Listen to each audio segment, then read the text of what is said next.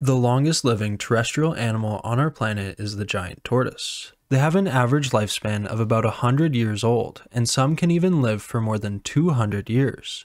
In this video, we'll be taking a look at some of the oldest tortoises we know of and what enables them to live such long lives. Currently, the oldest is a 190-year-old Seychelles giant tortoise named Jonathan. Other tortoises may be older, but there's no way to know for sure.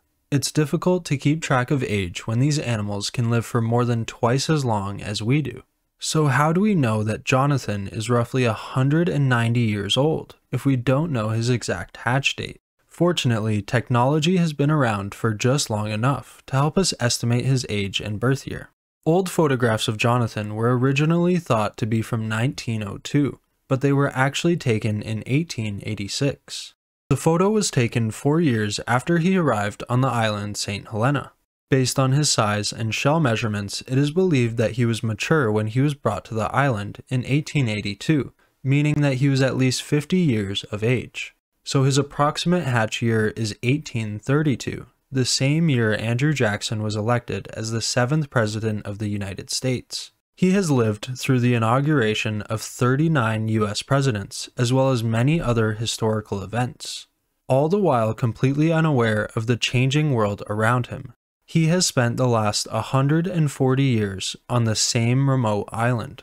In India, there was a tortoise that was supposedly 255 years old at the time of its death in 2016. Another in Zimbabwe is said to be somewhere between 200 and 300 years old, although both of these reports are unconfirmed.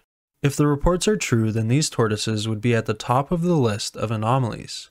Even Jonathan, at his ripe age, is experiencing wear and tear on his body. For the past 7 years, he's been blind from cataracts and has lost his sense of smell. He usually spends his days eating, sleeping, and yes, he's even still mating. Over the course of time, they have clearly adapted to live long lives with the help of several different characteristics.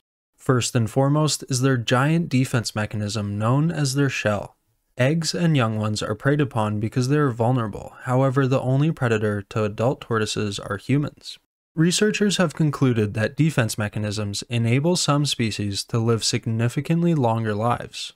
The lack of predators also puts more pressure on their bodies to live longer because they don't have to rush into reproduction as a means of survival.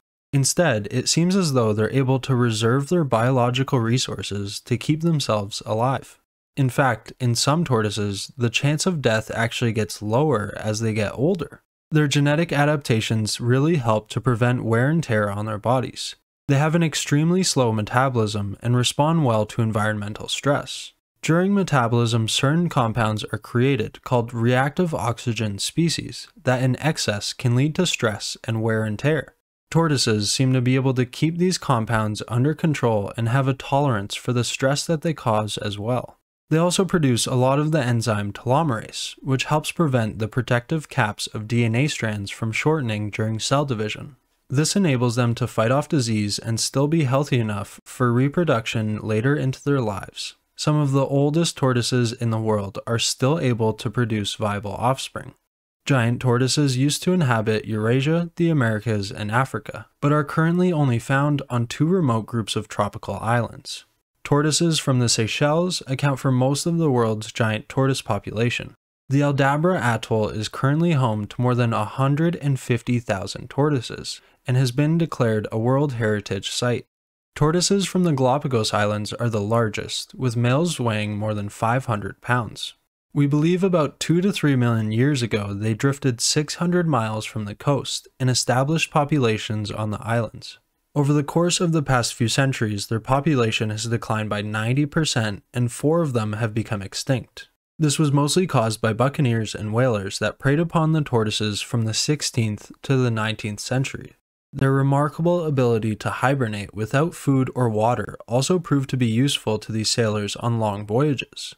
Even Charles Darwin brought back 30 tortoises on his ship as food. He later discovered tortoises on each island were different species and the crew had eaten all of them. The precious research was lost as Darwin was unable to examine animals that had already been eaten.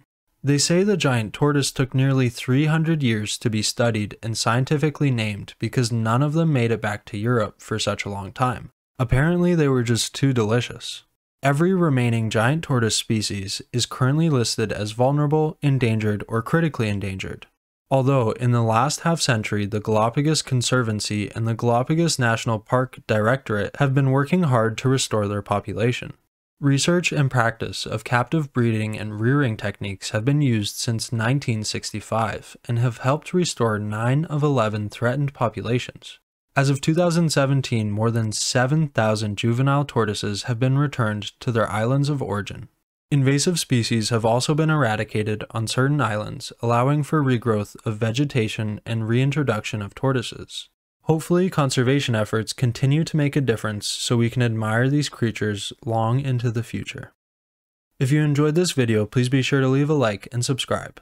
Thank you all for watching.